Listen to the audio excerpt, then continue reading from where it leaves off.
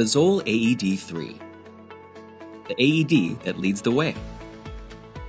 All ZOLL AEDs are equipped with real CPR help technology that empowers rescuers with the tools necessary to provide high-quality CPR. It's my pleasure to introduce you to the latest addition to ZOLL's AED family, the ZOLL AED-3.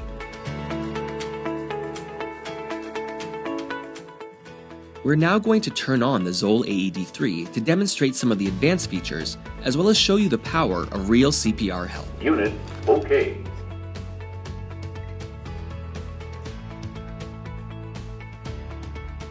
Stay calm. Check responsiveness. Call for help. If patient is a child, press Child button. Quickly change to a child rescue if needed. Remove pad package.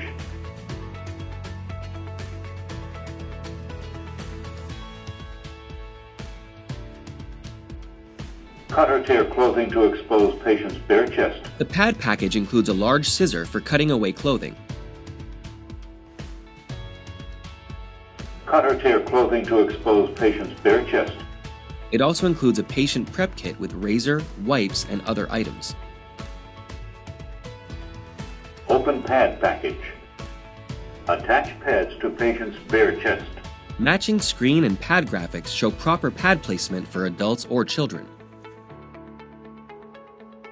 Attach pads to patient's bare chest. If patient is a child, press Child button. The color screen graphics and CPR landmark on the Don't pads touch provide patients guidance while on proper hand placement. The ZOLL AED-3 can see if CPR has begun and will continue to prompt the rescuer to start CPR. No shock advised. Start CPR. Push to match the tone. The bar gauge shows each compression in real time, so that if needed, a correction can be made on the very next compression.